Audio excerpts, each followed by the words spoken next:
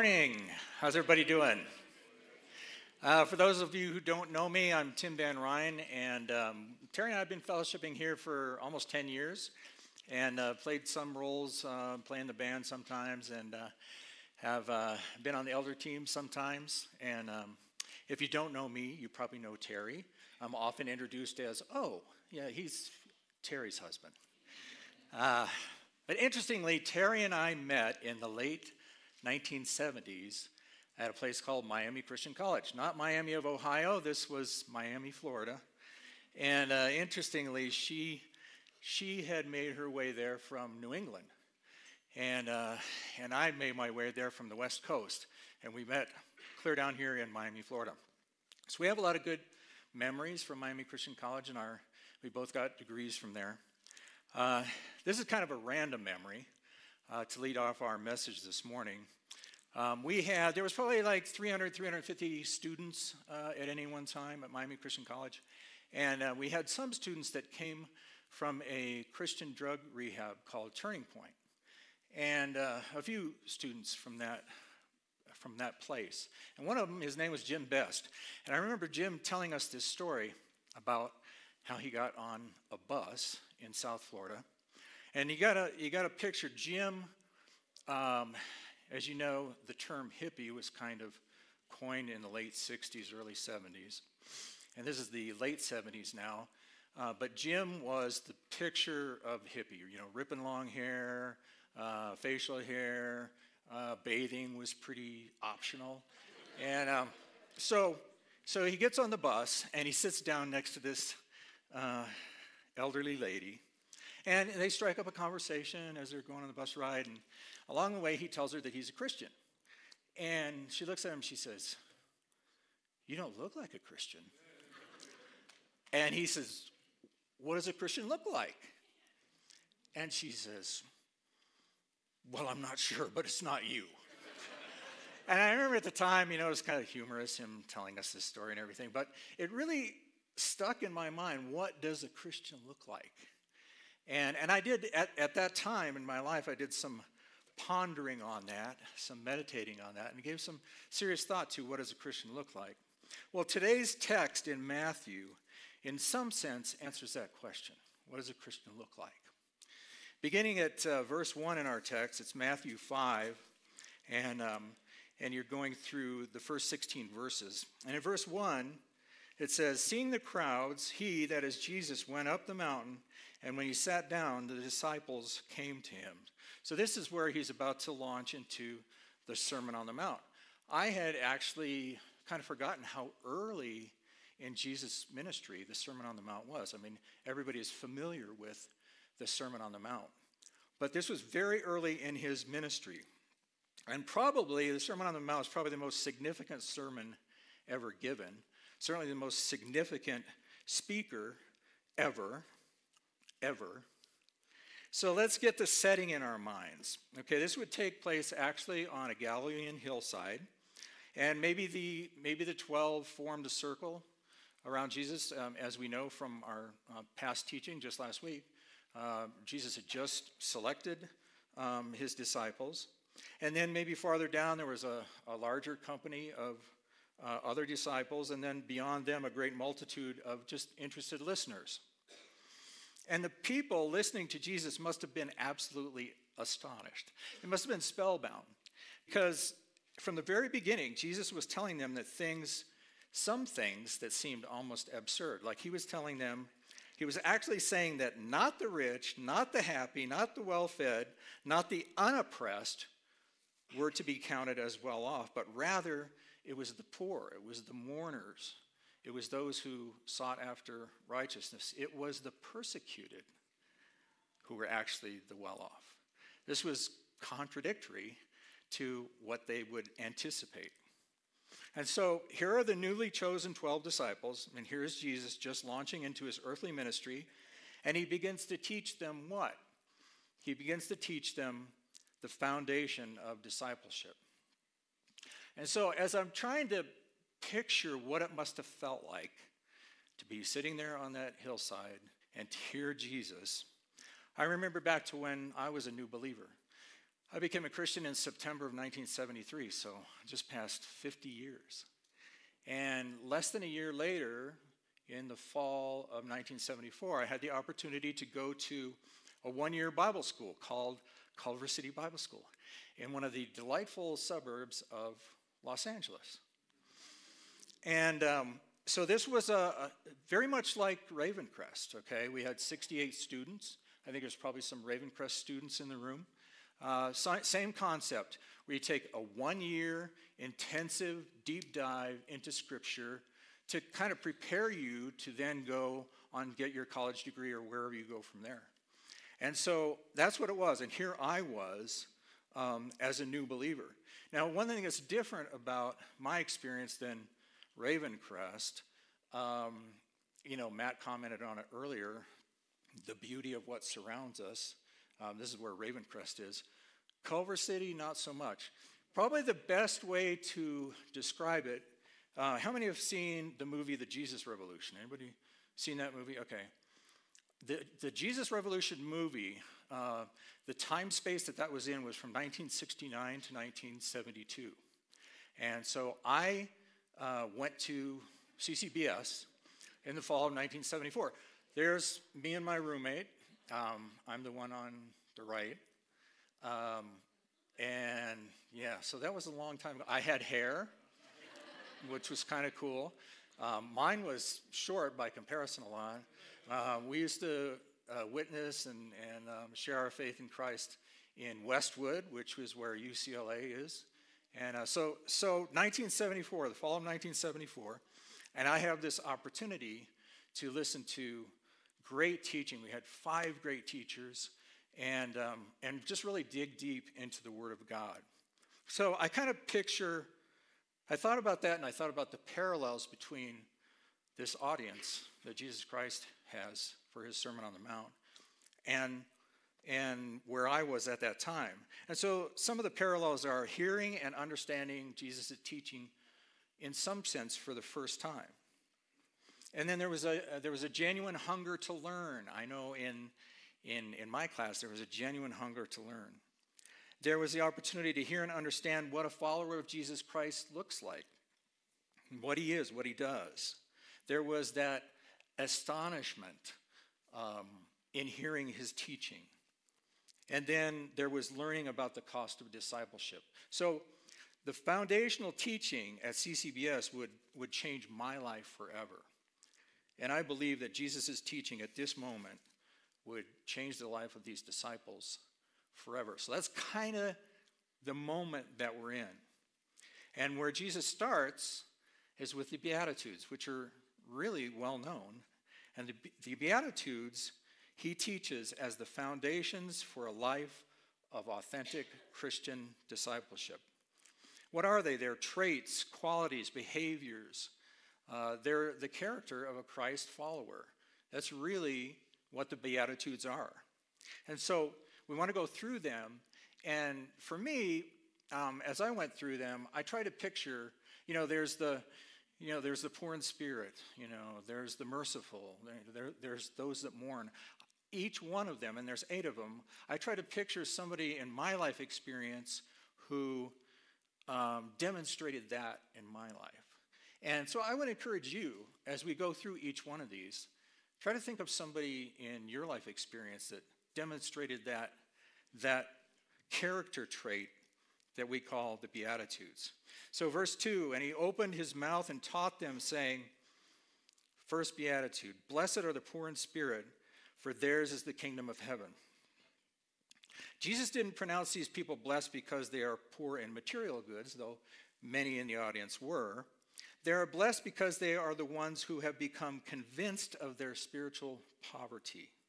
They cry out from Luke 18:13, O God, be thou merciful to me, the sinner.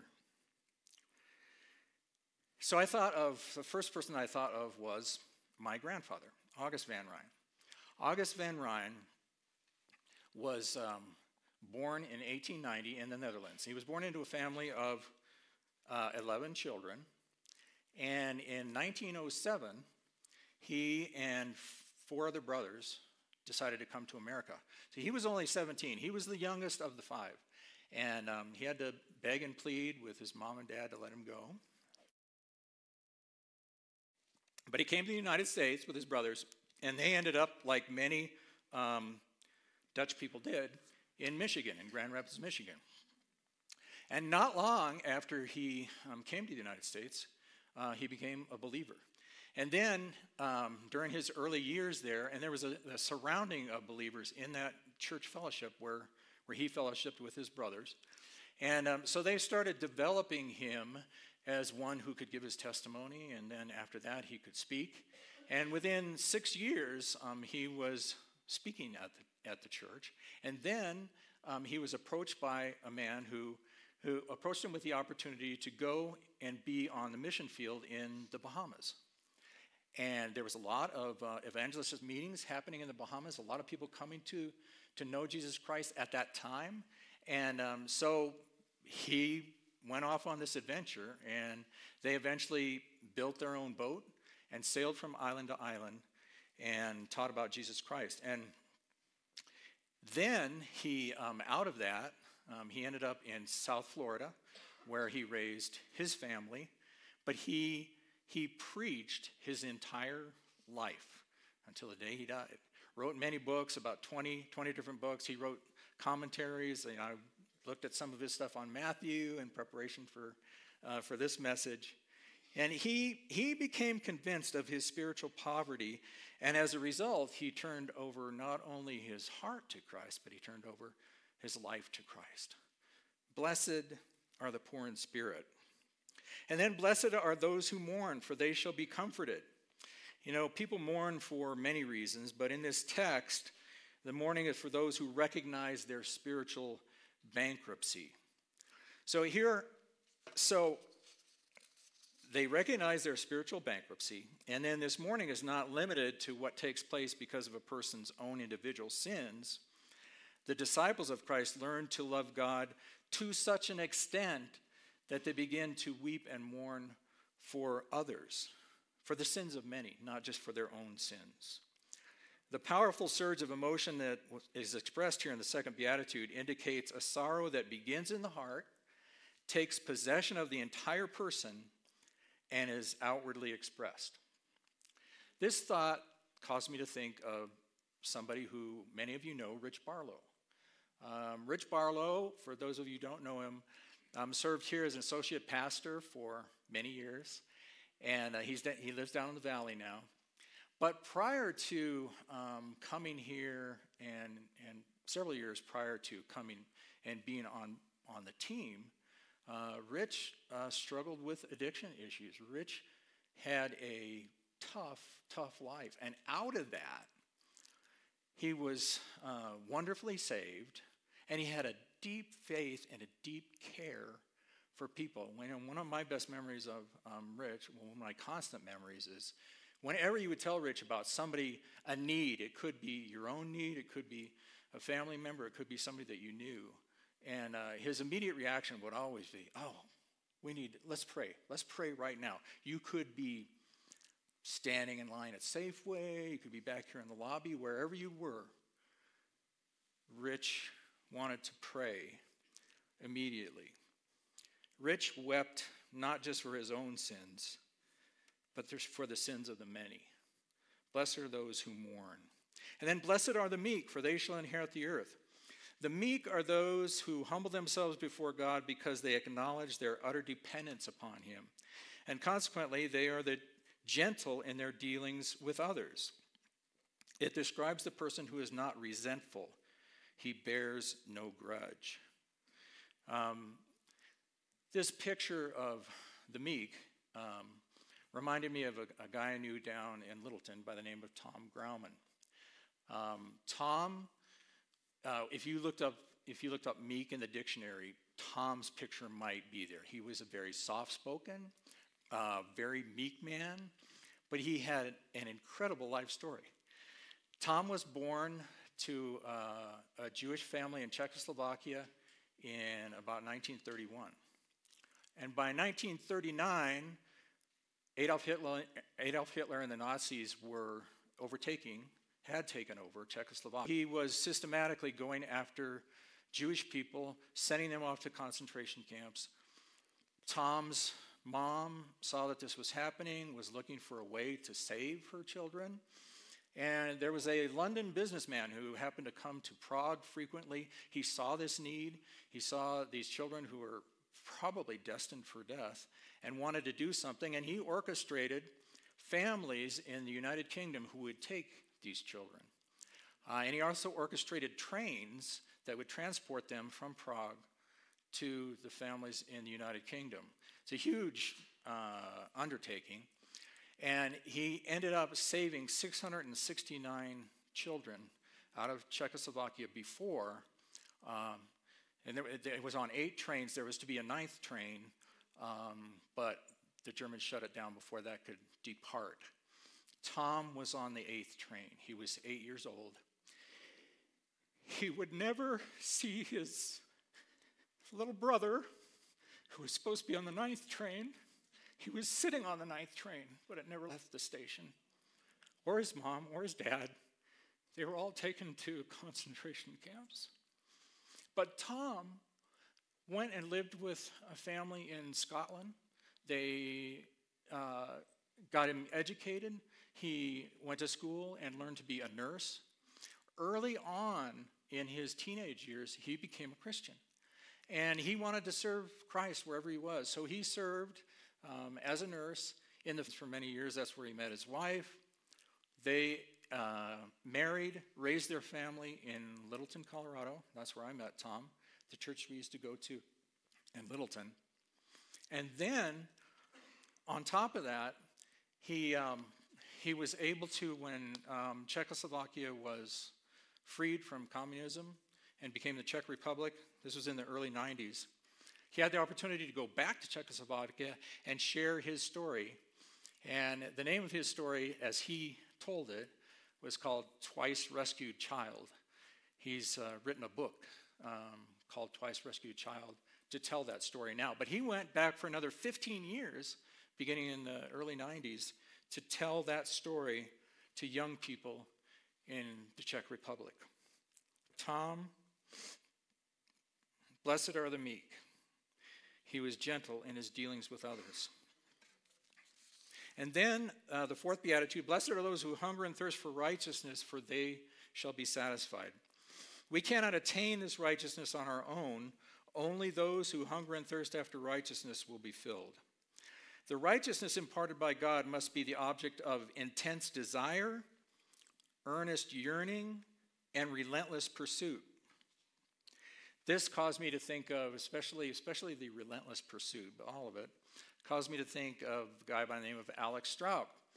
Alex Strauch was the main teaching elder in Littleton Bible Chapel, where Terry and I went for many years, down here in Littleton, Colorado. And I first heard him in about 1977. And he had an energizer personality, kind of the opposite personality of Tom Grauman.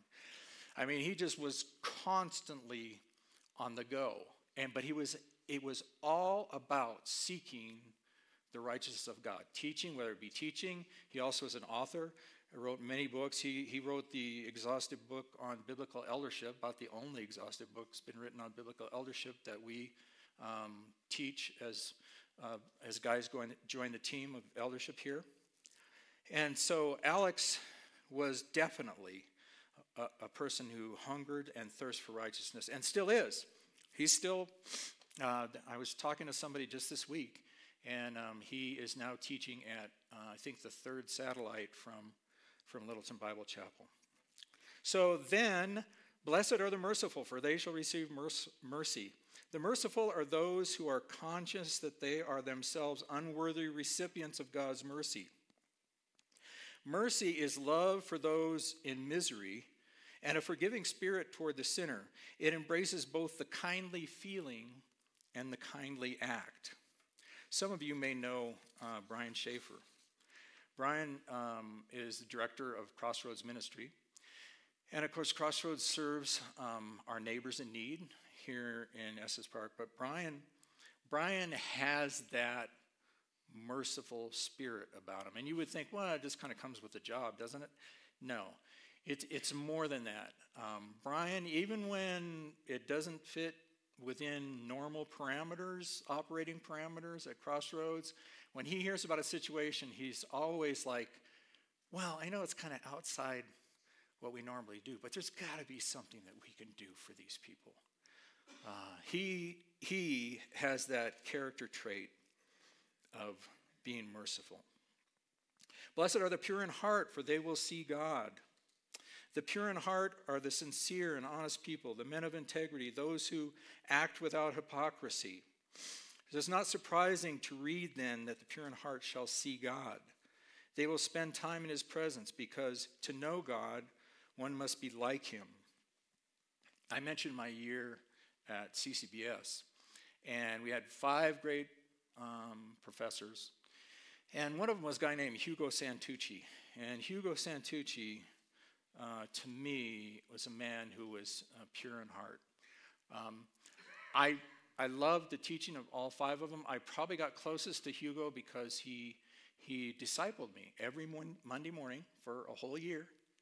I sat with Hugo, and he basically discipled me. And I admired him because he gave up a very successful career in the San Francisco Bay Area to come and teach young people, 68 students, some little school in Culver City, California, primarily the New Testament. But Hugo was one of those guys that when you were with him, you felt like you were closer to God, because he spent so much time in the presence of our Heavenly Father. Blessed are those who are pure in heart, for they will see God. They will see God. You will see God as you seek to be pure in heart. Blessed are the peacemakers, for they shall be called sons of God. The Lord was a true peacemaker, and yet on account of him, more strife and division have come into the world than one can grasp, which is so because the natural man rejects God's peace. Believers, too, often are considered troublemakers as the servants of God, but in reality, we're true peacemakers. I thought of several peacemakers. My sister is a peacemaker. Now, she had 6 children, so it's going to come with that, probably, being a peacemaker. But beyond that, she was kind of always the peacemaker in our family as well. But my mind mostly went to Billy Graham. You know, Billy Graham, there were 12 consecutive presidents of the United States invited Billy Graham to come to the White House. And I don't know what the motivation was for each one of them, but I rather think that for most of them was because Billy Graham brought the peace of God with him when he came into the Oval Office or wherever they met. Blessed are the peacemakers. And then the last beatitude, blessed are those who are persecuted for righteousness' sake, for theirs is the kingdom of heaven. The persecution that Jesus is referring to here is distinctly a persecution for righteousness' sake, because those who endure persecution and continue to hold out under it no matter what happens to them. And of course, this caused me to think of Bonhoeffer. I'm sure many of you are familiar with his story. And again, it goes back when the Nazis were taking over Germany and other countries. I mentioned Czechoslovakia, Poland, many other countries. And so it was during that time period, and Bonhoeffer was a German pastor. He was also an author, probably most well known for his awesome work, The Cost of Discipleship, but many other works. And so as this was happening in his home country, as it became clear that Nazism was the enemy and Hitler, he became a dissident. Bonhoeffer did. He was even involved in a plot with other dissidents to somehow remove Hitler. He was captured, he was sent to the concentration camps, and eventually to Flossenburg, where his life was taken from him. Sad, just about 2 weeks before the Allies liberated Flossenburg. But he paid the ultimate price, and he influenced many others to stand for Christ, both through his life and through his writings. He's quoted many times. I had not heard this quote before, but he said, "Silence in the face of evil is itself evil. God will not hold us guiltless. Not to speak is to speak. Not to act is to act. Bonhoeffer spoke and he acted. He stood up for Christ, and he's inspired many others to do that. Then continuing our text in verses 11 and 12, blessed are you when others revile you and persecute you and utter all kinds of evil against you falsely on my account. Rejoice and be glad. The reward is great in heaven, for so they persecuted the prophets who were before you. Not only are those who suffer abuse for their abiding faith in Jesus called blessed, but they are also told to rejoice and be filled with unrestrained suffering. Why should I be that joyful in suffering? And there are at least three reasons in Scripture. One, because the persecution indicates the character of your faith, 1 Peter 4:13. Also because Christian character is made mature through suffering in Romans 5:3. And then because persecution is followed by great reward in heaven in Romans 8:18.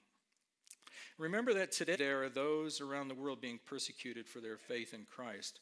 I think of Vietnam and Myanmar.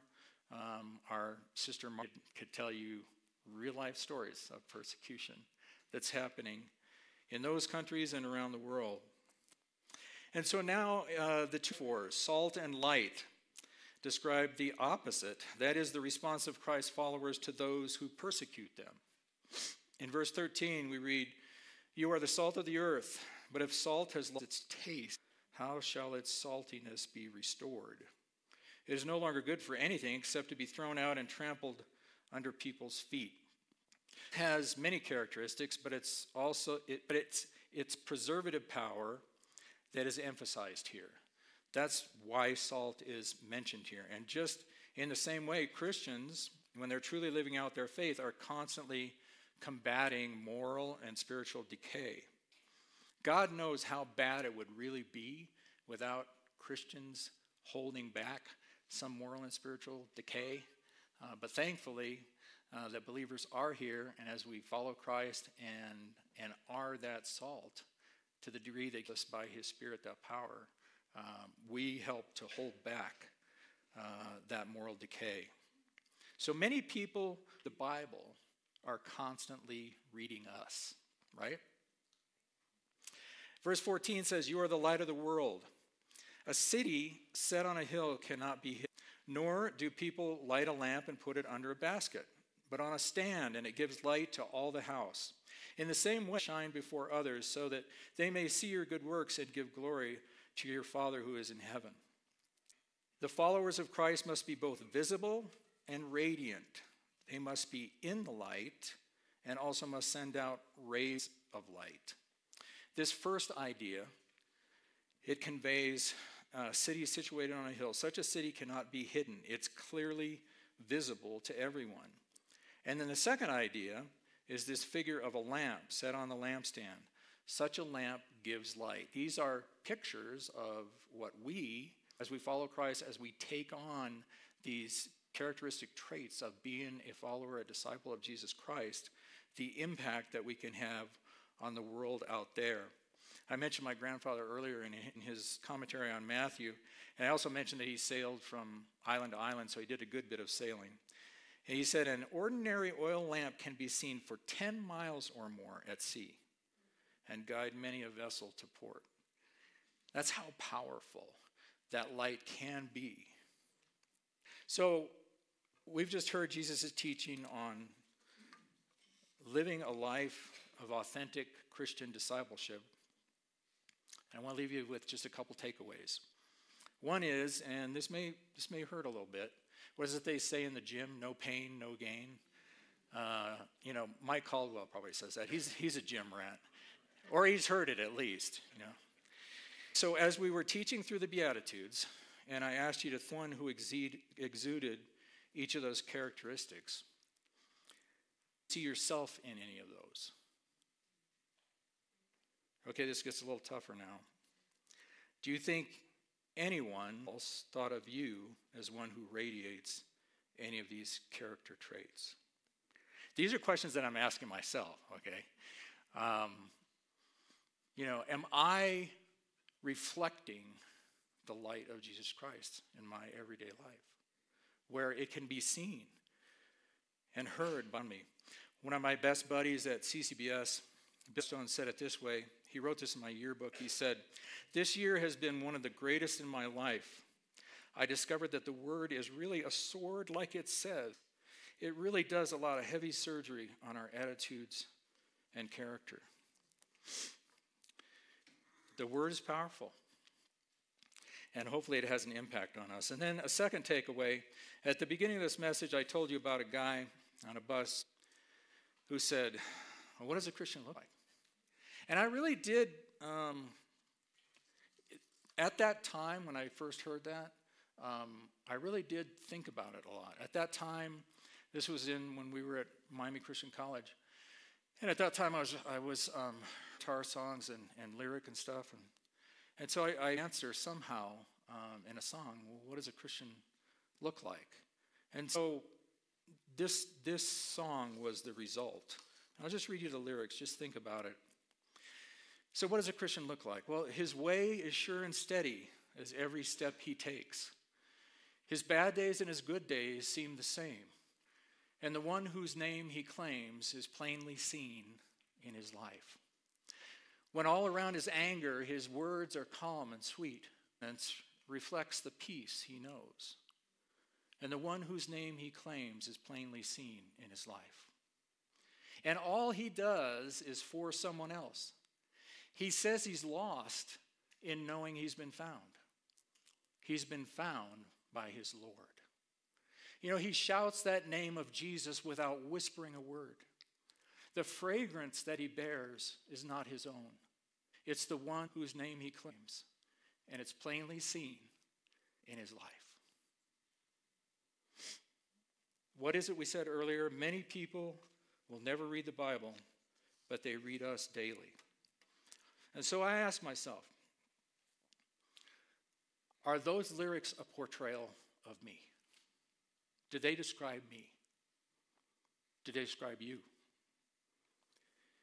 Brothers and sisters, to the extent that they are, God is glorified. To the extent that you and I are an authentic disciple of Christ, he is glorified. Amen? Amen.